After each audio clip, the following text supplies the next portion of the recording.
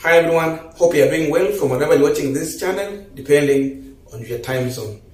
Now, 2 days ago, the CS for Interior Kithure Kindiki was in Madongeni Primary School, Mwingi constituency in Kitui County to address the issue of insecurity in that area. Kindiki was accompanied by security officers in this country in that event. But funny thing is that while the CS was addressing the residents, the bandit decided to shoot in the air as a sign of warning to Kithure Kindiki and to William Samoei Ruto's government. But after that, Kindiki gave an order, and it was just a reminder, and seemingly this was a move by William Ruto's government to revert back to the situation where President Uhuru Kenyatta had already set the pace on how to deal with the issue of criminals in this country. Remember when Ruto came in power, he did a lot of damages in the name of correcting the mistake that Uhuru had done in the government by dealing with the Kenyans ruthlessly using the police officers. To some people, this looked popular. But again, at the end of the day, he was opening room for bandits to attack Kenyans, for criminals to take charge of this country. So finally, Kithure is confirming that, and this is what he said, that the officers have been given a firearm. And this firearm has only two duties.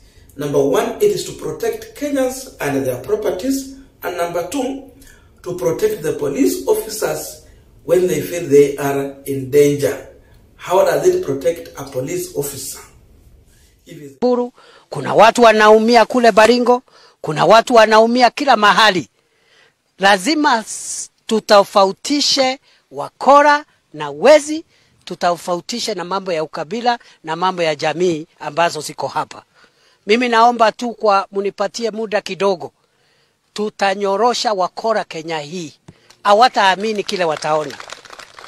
Juzi kuna watoto walikuwa wanasumbua watu Nairobi wakidunga visu, wengine wanachukua simu za wengine. Saa hii wale askari tumeweka pale Nairobi ndio wengi kuliko raia. Na saa hii hao watoto wote tumedeal na hao. Kwa sababu dawa ya mwizi ni vile sheria inasema tuna deal na yeye. Nataka niongee na maafisa wetu ambao wanalinda usalama hapa. Ile bunduki ambao umepewa iko na sababu mbili peke yake. Hiyo bunduki unabeba ni bunduki ya Jamhuri ya Kenya, ni bunduki ya serikali. Hiyo bunduki kazi yake ni kulinda maisha na mali ya mwananchi. Sababu ya pili ya hiyo bunduki ni kujilinda wewe mwenyewe, mwizi, mkora na muhalifu azikuumize wakati unalinda mwananchi. Hakuna sababu ingine. Hii sio maua, sio decoration. And by the way, how does a police officer use a firearm to protect himself if he feels he is in danger?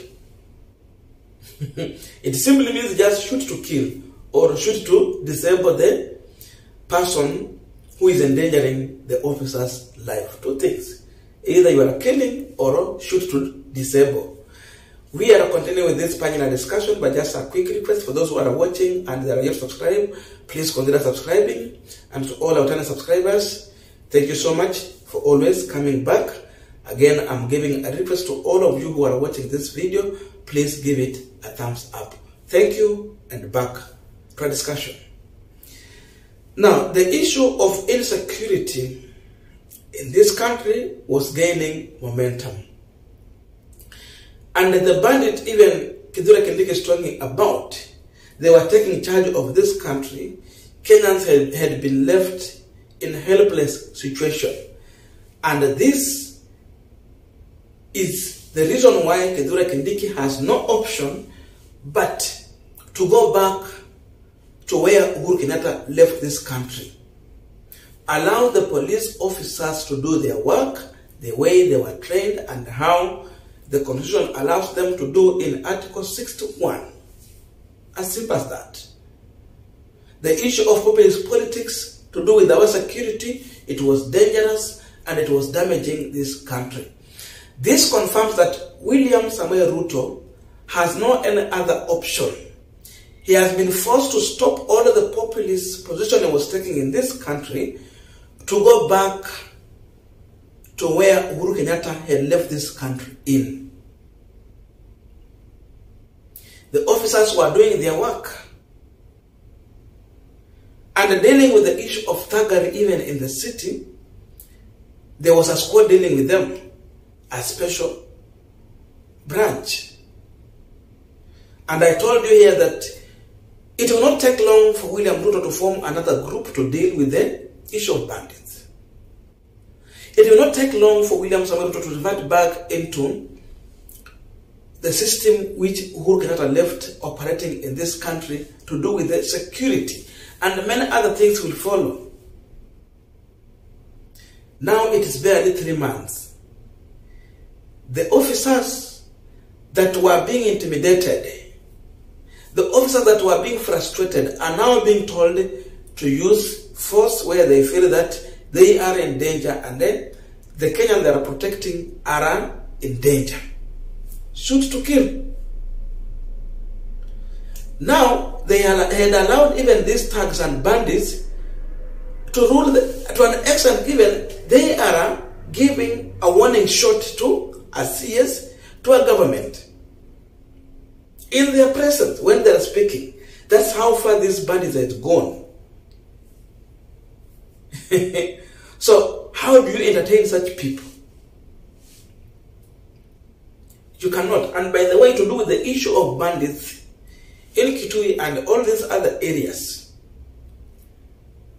this is what Kenyans are saying to CS if he's not aware, that the leader of these bandits might be in the cabinet. There is leaders in the cabinet who are the owners of these camels. Na hizo ng'ombe. Not long ago, the people of Kitui were complaining about Aden Duale sending his herders in their village to graze there.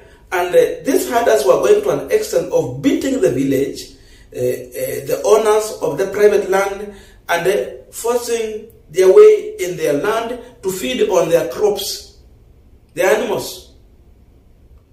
Sasa umeachilia ngamia zinakuja zinakula mimea ya wakulima. Kama ni mahindi inakula. Kama ni maharagwe walikuwa wamepanda inakula. Kama ni nyazi walikuwa wamepanda ya ng'ombe ya mifugo zao, hawa ngamia wanakula. And these are the people who are giving a warning shot to Kithure Kindiki, not another person.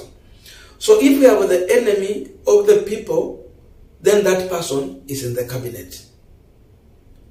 So they need to sit down with these people and ask Aden Duale to remove his camels from Kitui.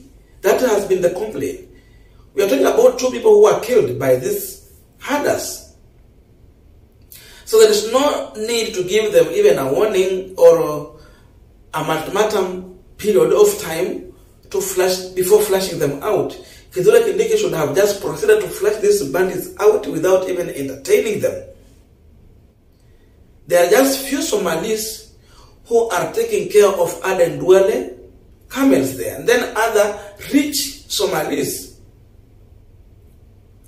who will force their way. And you can see, how can a normal herder have a firearm? Kwani mfugaji wa kawaida atapata wapi firearm ya kutembea na hawa ngamia wengi hivi, kama sio eti wanapewa na watu kama Aden Duale na watu wengine matajiri huko, vile wananchi wa mingi wamesema pamoja na mbunge wao. Hawa watu wanakuwa facilitated by the business community within the Somali. It's not all Somalis are playing this kind of thuggery thing. There are just few people who are rich who are in this game. So wananchi are not in this thing. If Kithure Kindiki want to deal with these people, he should face Aden Duale head on and tell him the truth. And I said, in as much Duale is going to be a minister, then stopping the issue of mistreatment of the residents in Kitui, it is going to continue. They will not manage to stop it. Because these people are armed and they will have their way to feed the camels on the crops. You can see how impunity can go to this extent of destroying all the investment of the farmer in Kitui County when they wake up in the morning and you find that all your crops are no more. They are being even forced out of their houses. They are being forced out of their homes. So this is not the time to entertain these people here. Let him deal with the bandit in equal measures and stop this kind of mistreatment to the Mwingi people. So it is coming out clear. William Ruto has no option but to do the right thing by allowing the security officers to do their work and then protect them instead of exposing them. What this government was done, actually, it was exposing the security operatives in this country. To an extent, the security officers were not comfortable to take order. Even as Kithure Kindiki is talking now, these officers are not comfortable to take the order that is given. Because he has to assure them of their security, he has to assure them of their protection, and again, they should not be arraigned in the court. Because again, once you do that, of course, you are also endangering their family and of course themselves, because they are going to be prone to the society. The people will mark them and they can also retaliate or deal with them. So that is the situation in this country. We are seeing a government that was trying to learn on duty rather than embracing what Uhuru had already said, moving forward. So it is not time to try a litmus test on our security. It is just time to do the right thing and stop all the shenanigans that has been happening. Many things will be reverted, including even the issue of port operative and other things that Ruto was changing to prove a point to the retired president. All of this was hot air. Now the people, the government of William Ruto is meeting with the reality on the ground, and that they are going to be forced to do the right thing going forward.